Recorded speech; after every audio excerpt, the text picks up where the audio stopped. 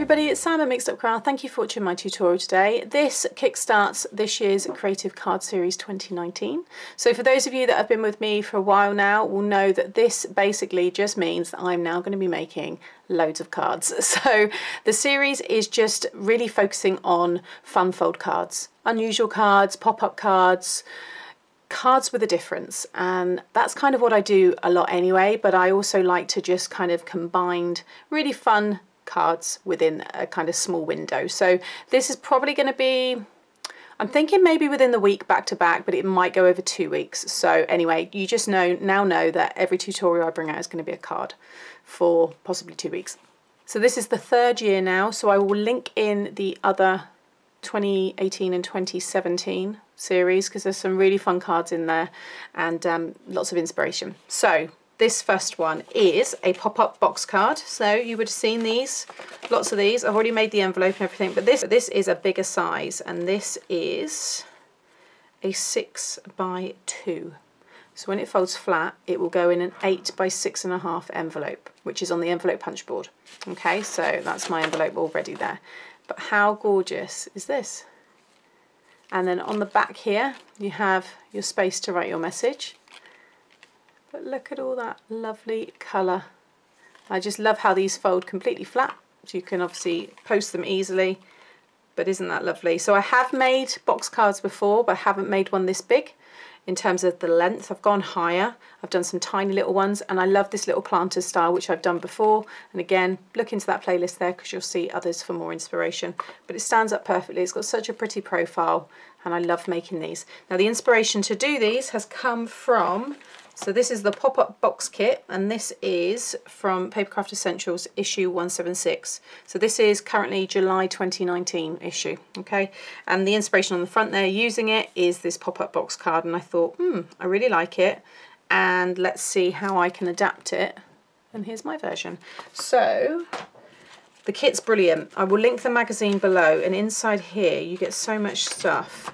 So let me just get all this out here. I've got some bits that I've already obviously been using, so I'll probably use them in the one that I'm going to do now. You get all of these little foam squares, little adhesive pads there, and then inside, here we go, is a template. So if you want to have, you know, that tall box card that's on the front, here's the template to make it. So you just draw through these, draw around it, and then cut it all out. So that's handy to keep to one side. But I've done this one myself. So what you get in the kit is papers at the back, which are all double-sided, beautiful designs. You can see there, and on the back you get polka dots. And got the other one there. Oh, you got that one there as well with the little watering can. So there's loads of papers, but then the best bit is all these lovely pop-outs. So you get all these different flowers and sprigs, and they're all on really thick. It's about 300 GSM card, and they're all different. I think there's a few duplicates. Look at this one here with the plant pot. Yeah, so you must get 2 of each because there's 2 of that one. And then I've already used one of the big flower here. In fact, it was mainly that one. No, it wasn't. Yeah, it was. I used a lot from that one. You got these here. I've used that one in that. Then you get your sentiment toppers. So I used the birthday one. So I might use this one here on your birthday for this next one. And that's ones that I've already started using. Look how much you get. You get so much, so it's well worth it. And I think that magazine is only, let me just have a quick look, $6.99. So you can make a lot of cards with this. Okay, so I'll leave that one there. This is what you're going to need today. So for the sentiment on the back, I've used the Happy Birthday, and that's from the Occasions stamp set by Dovecraft. But you also have General, which is this one here, or was it the other way around? No, I think that's the right way. These are a bargain. They're £2 each on Amazon. So again, I will link them below because I've already been using them loads. So you're going to see them feature probably all the time. This is how you make the card. Lots of strips of cardstock. So it's a perfect one to use any scraps that you might have. You don't have to cut into any of your main card for this one. So you need, let me just pop them to one side because there are inside pieces. So the main strips for the front and back. Okay, so everything is 1/2 inch, apart from those which I'll talk you through in a minute. So these are 1/2 inch by 6, and you want 8 pieces. So it's going to be 4 on the front and 4 on the back. And then these here, again, 1/2 inch and you want 8 of them, and they're all 2 inches long. Okay, so 1/2 inch by 2 and you need 8 of them, 1/2 inch by 6 and you need 8 of them. Then these are 7 by 1/2 inch and you want 2, and these are going to be our kind of pieces in the middle to be able to stick all of our pop-ups onto. And you just want to score along the 7-inch side, you want to score at 1/2 inch and 6.5 on both pieces, fold, and that will give you these little tabs, and that's how we will attach it to our pop-up box. Then to create the 4 hinges on each corner, you want 4 pieces that are 1 inch by 3.25. I think it's just nice to have this like little bit where it kind of like overhangs, so that's why I've done the 3.25. So again, you want 4 of them, and then along the 1 inch side you just want to score at 1/2 inch and just fold all of those. Okay, then this piece here for the back to write my message on, my pattern paper is 2.5 by 4.5, and the white in the middle is 2 by 4, and I've just stamped that now, so that's all ready. So first of all, you want to grab one of your hinges, okay, and leave those bits to one side. And first of all, we're going to be working with the longer pieces. All right, so you're going to use 4 of these first of all, and what you want to do is dab some glue in kind of 4 places, so just equally spaced. I've got 4 blobs of glue there. If you've got a glue that dries clear and not sticky or tacky, that's what you want. So it doesn't matter if you go over the edges because you're not going to see any of this. Alternatively, you can put the glue on here if you want, but I find it easier to put it on the hinge. And then you want to stick them. If you use your grid, keep everything lined up. So I'm just going to follow this line here, and I've come down by about a quarter, just under 1/4 of an inch. Then the next one, it's entirely up to you how you want to space these, but just make sure that the key is to keep it all straight. And then that one. So it doesn't matter what the gap is, doesn't matter if one's bigger than the other. And then the bottom. So again, I'm leaving the same kind of gap as I have at the top, and just stick them all down like so. Then I'm going to add glue now to the other side, so flip it over and just add some glue to each of those. Grab another hinge, flip it back over again and pop it all in, making sure it's all lined up. So I'm using this bottom line in this corner here for that, hold that there, and then I can make sure this is still lined up there, and just push them all down, keeping everything nice and straight. That's the hardest part of doing this, keeping it all straight, and make sure it's butted up to the score line, the fold there. You can kind of fold that over as well if you want, just to add some more pressure. Okay, so now we've already created the front or the back. Then you want to grab 4 of the smaller pieces, okay, pop it on its side, and again, just, you can follow now where you've stuck the ones before as to where you need to put the glue. So again, see there, I've just put 3 blobs, and now you're going to do the same but with the shorter pieces, but this time all you've got to do now is line it up with this here, or as close as you can, again butting it up to the score line. So I just kind of tack them all in place, and then I can kind of wiggle them around a little bit. So line it all up again like so. Okay, you can fold that over there, and again, when you fold them over, can you see they run perfectly over the ones there? Maybe that one can be moved a bit, but that's what you want to kind of aim for. Then flip it over, and I'm going to add the glue to the outer sides of these pieces. Okay, then grab another hinge, and this time pop it on there again, keeping everything all lined up, because you don't want to have a wonky pop-up card. You know, when you go to a restaurant and your table wobbles, you've got to put some tissue under one of the legs. That's what could happen with this if you don't get all these straight.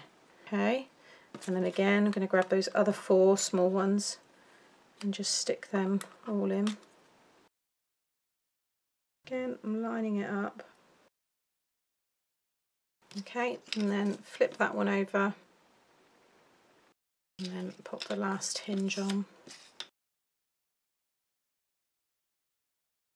Okay, so that's where you need to be now. So at the moment it kind of looks like a bit of a farmyard kind of gate or something. Next you want these pieces where you've scored. So these are our little kind of pieces that are going to hold all the pop-ups that are going to go inside. So it doesn't, at this point it doesn't matter if this is the front or the back because they look exactly the same. But you want to open this out slightly, okay? You're going to add some glue onto one of the tabs here on any one. Actually, before you do that, what you might want to also do is just take a little wedge off of these so you're creating a tab, because otherwise some of it may overhang and you don't want this to be seen. You see that I've just taken a little bit off just to kind of, yeah, just make it a little bit smaller. And then, so actually I'm going to have this as my front, okay, so these 4 pieces here will be the front once we put that on. So you want to come down to the second one and you want to kind of line up the fold here, this folded bit, with this outer part of this hinge here. So there's that piece there, and I'm going to stick it on the second one but line it up with that hinge there, okay. Just stick that in place for a second. Whilst that one's kind of drying, keeping everything straight, let's have it hang that way, there we go. I'm just going to take these little wedges off here. For this one, this end here is going to come to the end here. So the fold should kind of roughly line up with the hinge here. Just going to fold that over. Okay, so you can see there you've got the 2 stuck together. If I bring it up, can you see? So this fold is lined up with the outer part of this hinge here, and then this one I've stuck so it's almost there, but the hinge kind of lines up with this one. Again, it doesn't have to be exact, but that's roughly where I've lined mine up. So if I bring this across, you can see how they're going to sit. Okay. Then what you want to do is fold them down so now they are lying across, now they're lying on top of each other. Add some glue to the tops of each of those tabs. Make sure you don't get glue on anywhere else, you just want to get the glue on the 2 tabs. Okay, like so. And then this one, as long as it's lined up with the panel that's underneath them both, if you just fold that right down across, it should all hide behind that one there. And just put some pressure on that for a minute. And already you know that your card is going to lie flat, because that is the way it's going to be. So it's completely flat. Even by the time we put them on, it will still lie nice and flat. So now when I bring that over, you've got your pieces inside to be able to stick everything to. So it's a really easy way to do it and to make sure everything lines up. So you might find now when you go to fold it that way flat, it won't quite go because we've stuck it in that formation. So that is now the way that this will always fold flat. So that could be the front now if I wanted to. And that's how it would be in the envelope. Okay, so I'm going to turn it back over. And then if you just lift up these pieces here, and then again I'm just going to add blobs of glue in line with these, because I know that's where these next pieces are going to go.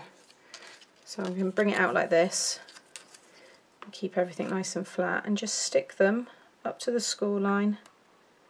Again, using my grid here to make sure everything stays nice and straight, and just lie those 4 down.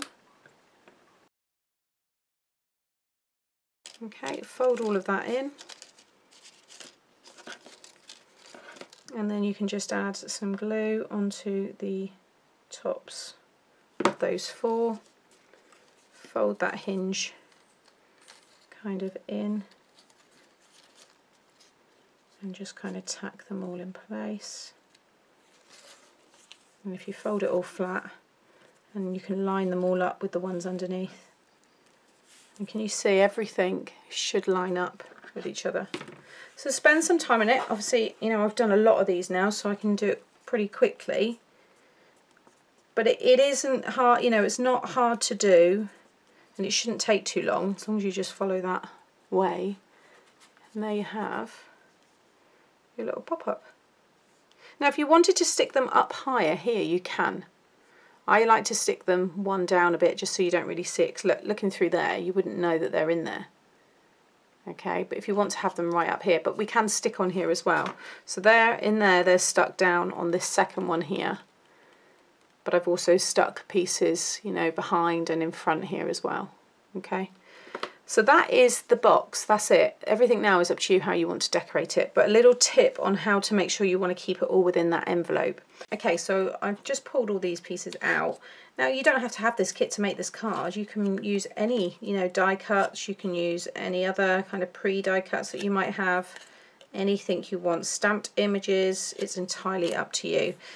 So now what I would say is get the first one down and one of the largest ones down first at the highest height, because from there you know that you can't go any higher than that, so everything else will kind of work its way around. So I think I'm going to go for probably this one in the middle. So I'm going to lie that down in the way, you'll know, because one way it won't really want to go, this is the way that it wants to fold flat.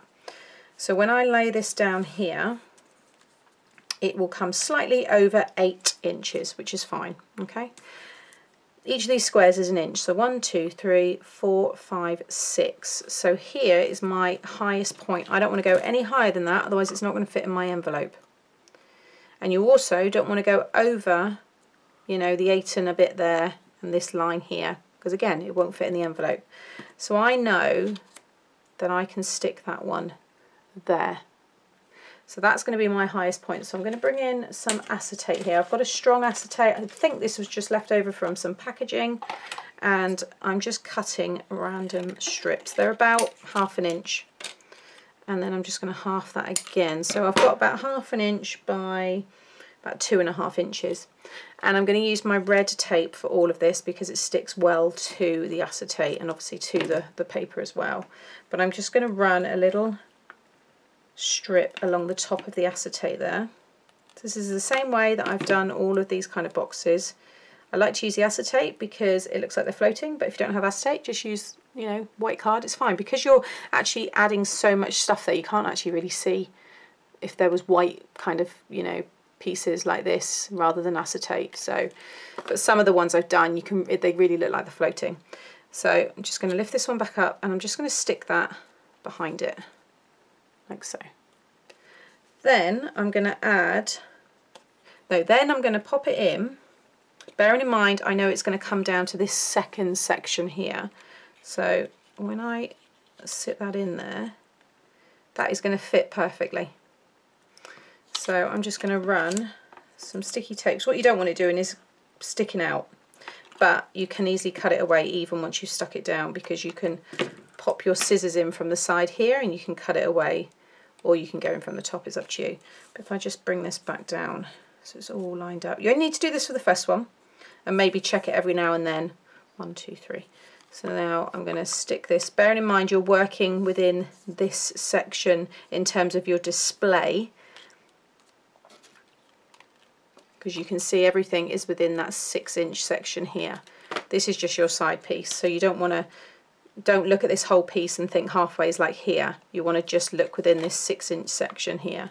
So I'm going to pop this in, and I can see where the second one is because I want to make sure I stick it in between, and I'm going to have it just there. So now when I bring it up, that pops up, and I've stuck it on the first one. Okay, so that's my highest point. So now if I add this yellow one, I know I can stick it just there on the second one, but I know that's as high as I need to go. So again, I'm going to cut another piece of my acetate. In fact, I've got a piece here, and I know this is roughly the same kind of height. So I'm going to again add some double-sided tape. And popped it on the bottom one there, and then I'm going to stick it on that back one, like so.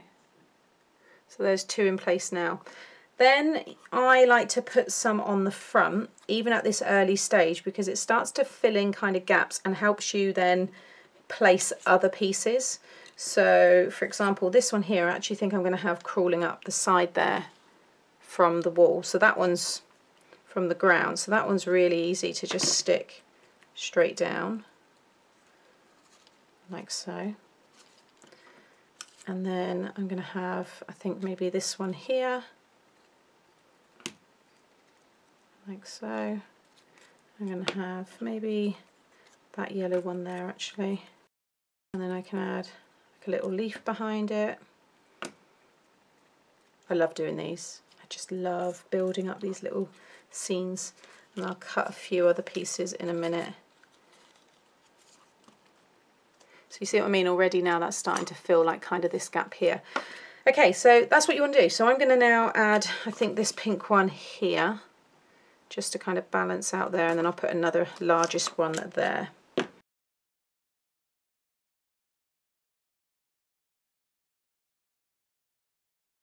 Okay, so that's those four. So now when you fold it flat, you can see where you've got space to be able to have things like flourishes, like leaves. So I could have, you know, a leaf coming out here. But again, you don't want it to go any further than this line here, because it won't go in your envelope. And I'm not going to stick them like that, but I could have something like that. And then when it opens up. Do you get what I'm trying to say? So every now and then just lie it down flat and make sure you're all within that area, because you don't want to do all that hard work and then find you can't make an envelope and you've got to buy like a big white one or something. So I'm now just going to carry on decorating it with your message here. This piece will just stick on the back there. So all I've done was ran a bead of glue along the outside and then just rough ones there, because you can kind of see where it sits, and then just make sure you get it in the centre. Okay, so I'm going to carry on decorating this. I've also got my happy birthday. I don't think I'm going to use that one. I'm going to pick another one.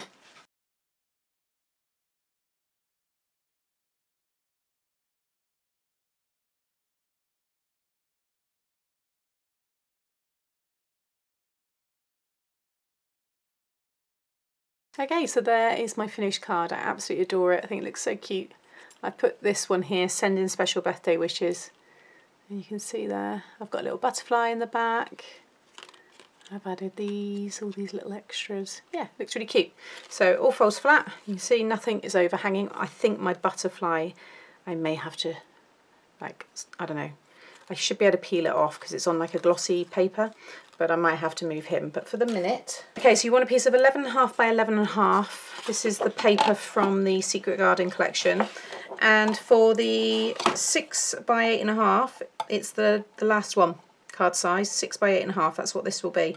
So it's 11.5 by 11.5 paper size, so it's saying your first score line needs to be 4 7/8 of an inch. So I'm just lining that up with the 4 7/8, punching and scoring. If you haven't used an envelope punch board, I will link in a tutorial now where I use it, and then that one there.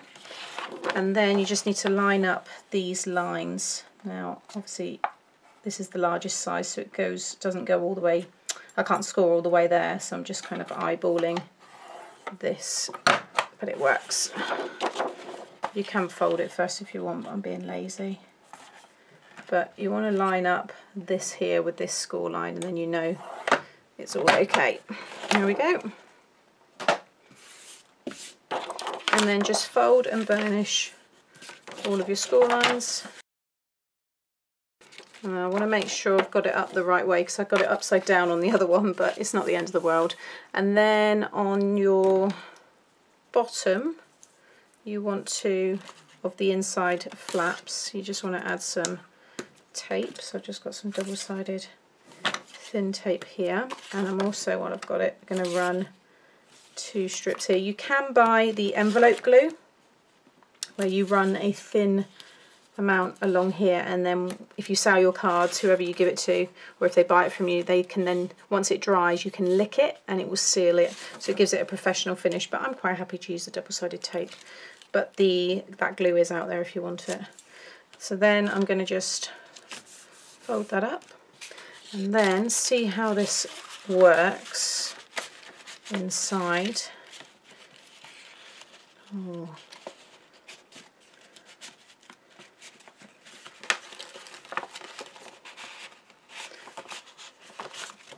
I'm going to have to just trim. I didn't think about this one here. There's me saying make sure you keep testing it. I'm going to try and just take, otherwise I'm just going to have to move it in a little bit. It's only catching ever so slightly, because the envelopes, although they say that size, they're always, again, slightly bigger, so you do have a little bit of extra.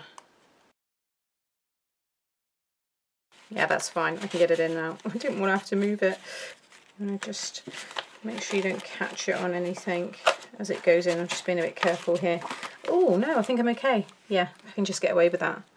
So now I can fold that over. Yeah, it fits in fine. I'm happy with that.